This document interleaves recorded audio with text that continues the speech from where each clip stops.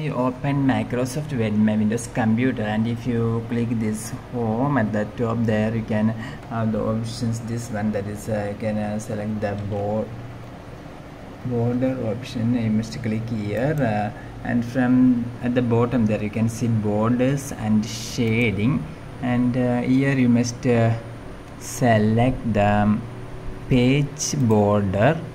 And if you want to create an art page border, then you can see here it is written art, so you must simply choose art, and I am going to select this apple art border. So I select this apple, this one, and after that if you want to, for the entire document, if you want to apply this then you must press OK after selecting the whole document. And if you want to only a first page only, you can select from here. Okay, I am applying for all documents, so I press the OK button, and you can see that now this Apple border arrived in entire page in my Microsoft Word presentation.